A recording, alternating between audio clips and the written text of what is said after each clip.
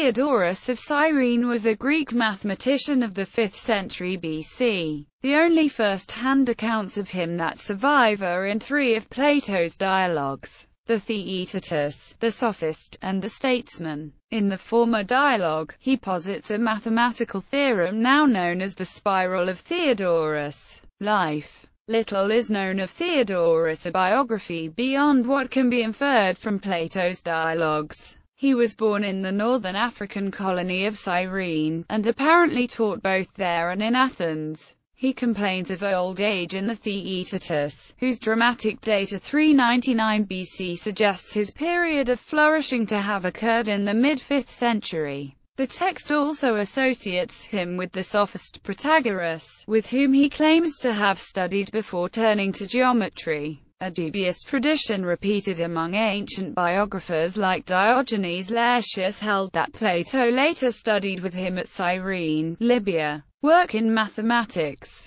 Theodorus' work is known through a sole theorem, which is delivered in the literary context of the Theaetetus and has been argued alternately to be historically accurate or fictional. In the text, his student Theaetetus attributes to him the theorem that the square roots of the non-square numbers up to 17 are irrational. Theodorus here was drawing some figures for us in illustration of roots, showing that squares containing 3 square feet and 5 square feet are not commensurable in length with the unit of the foot, and so, selecting each one in its turn up to the square containing 17 square feet, and at that he stopped. Theodorus's method of proof is not known. It is not even known whether, in the quoted passage, up to means that 17 is included. If 17 is excluded, then Theodorus's proof may have relied merely on considering whether numbers are even or odd. Indeed, Hardy and Wright and Knorr suggest proofs that rely ultimately on the following theorem: if is soluble in integers, and is odd, then must be congruent to 1 modulo 8. A possibility suggested earlier by Zeuthen is that Theodorus applied the so-called Euclidean algorithm, formulated in proposition x2 of the elements, as a test for incommensurability. In modern terms, the theorem is that a real number with an infinite continued fraction expansion is irrational. Irrational square roots have periodic expansions.